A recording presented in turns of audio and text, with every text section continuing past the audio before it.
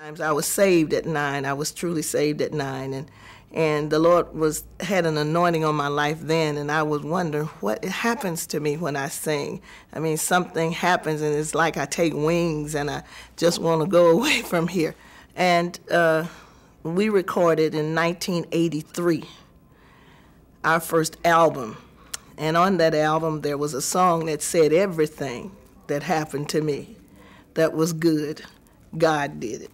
Things happened in the industry for me that kind of disgruntled me. I got kind of discouraged and disenchanted with the industry and decided I'm just going to stay home. I'm not going to sing anymore.